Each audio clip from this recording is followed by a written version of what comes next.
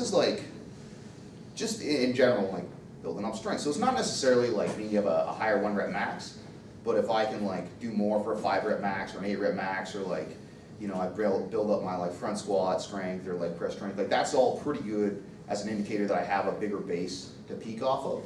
You know, so if I've got like 2 lifters and one can do, you know, 300 for 5 reps, and the other one can do 315 reps, I don't know what the lift is, but I'm betting that that one who does 300 for 15 can do more for 1. It's like a pretty general example, but you get the idea. So we're not really worrying so much about like how much you can max for 1 here. We're just building up a general base of strength. So you're going to be, in terms of like lifts, moving more from the like assistance and supplemental towards like supplemental competition style lifts. And similarly, like compared to a hypertrophy phase, less like assistance or accessory movements, so ones that like don't really mimic the lifts, you have less emphasis on those. Weight-wise, usually 70 to 85% for most stuff, and that's going to mean obviously total reps is going to come down. And so for like core lifts, usually, in this phase, like 3 to 6 reps. And that's where those basic like 5x5 programs and stuff come along. They sit kind of right in the middle there, and that works really, really well for a lot of people a lot of the time.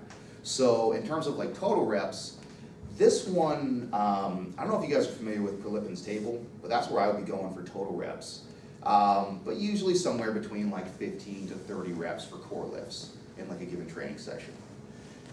And the final piece is that idea of like peaking or going for like a heavy 1 rep max. So my favorite way to do this, I follow sort of a block style periodization, but basically piggybacking off a strength phase, you're going to run a bit of a peak and then a taper. So we'll talk about what both those are, but the idea is that, all right, we got like a big base of general strength, we work it up so we get like a real high peak, do a little bit of recovery, so then I can perform the best that I can possibly can. So when I'm going into a competition, I got a couple of goals, and like, I feel like most of you guys, if you're lifters, should have the same goals. I want to reduce fatigue as much as possible, so I want to be as fresh as I can be on the competition day. If I'm like beat up and tired, even if I'm really, really strong, I'm probably not going to be able to perform as well as I could if I was like recovered and fresh. But I also want to like maintain strength as much as possible. So let's say I'm going through like real hard training, I'm 2 weeks out, you know, I'm feeling pretty beat up and like anyways, I'm strong, but I'm beat up and I'm tired. If I like take those 2 weeks completely off, I don't do anything, I may not be at my best at that competition. I'll be like really recovered, I'll be really fresh, but I'll have spent so long not lifting that my actual strength will come down as well. So we want to be able to like keep enough of a stimulus in there so that I still stay strong, you still stay strong, but you allow yourself to recover, you reduce fatigue. And then the final idea, so we want to maximize performance. This just means that like our training needs to be pretty specific during this period of time. So this is like the point where we should be doing a lot of competition lifts and very little of anything else, because that's our goal. We want to be as proficient as possible at hitting those competition lifts. So, like I said, that's basically the idea of, we got a peaking and taper phase. The idea with the peaking phase, we're transitioning that general strength into like specific strength. So we tend to increase intensity and decrease volume. Again, like I said, those things have to like relate to each other. So this is where you may be hitting, or maybe you would be hitting weights upwards of 90%, sometimes as heavy as 100%. You know, doing like PRs or close to PRs, like stuff like that in training. And because you're going pretty heavy with the weights, you're going to have to go correspondingly lower with the total amount of work.